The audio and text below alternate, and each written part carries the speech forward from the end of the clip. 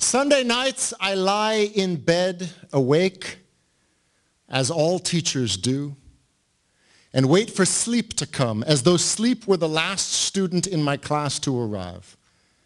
My grading is done, my lesson plans are in order, and still sleep wanders the hallways like lower school music. I'm a teacher. This is what I do. Like a builder builds or a sculptor sculpts, a preacher preaches and a teacher teaches. We are experts in the art of explanation. I know the difference between the questions to answer and the ones to ask. That's an excellent question. What do you think? If two boys are fighting, I break it up. But if two girls are fighting, I wait until that shit's over, and then I drag what's left to the nurse's office.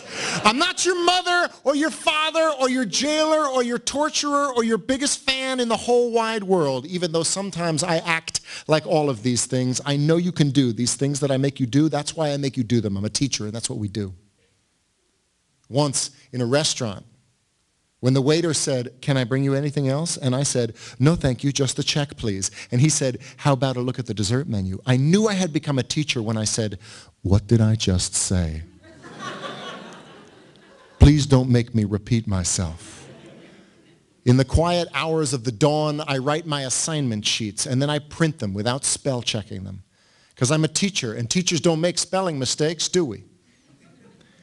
So as a matter of fact, the new school dress code will affect all members of the 5th, 6th, and 78th grades. And if you need an extension on your essays examining the pubic wars from a hysterical perspective, you may have only until April 300th. I hope that's not a problem for anybody. I like to lecture on love. I like to speak on responsibility. At the drop of a hat, I will talk about honor and integrity and the importance of telling the truth always. And when my students say, "Mr. Mali, are we going to be responsible for this?" I say, "If not you, then who?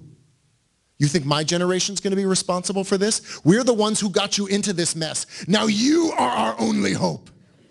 And when they say, "What we meant, Mr. Mali, is are we going to be tested on this?" I say, "Every single day of your lives."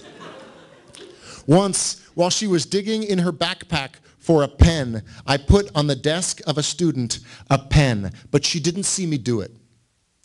So when I crossed to the other side of the classroom and she raised her hand, still not seeing the pen I had put on her desk, and said, "Mr. Mali, do you mind if I borrow a pen from you?" I went,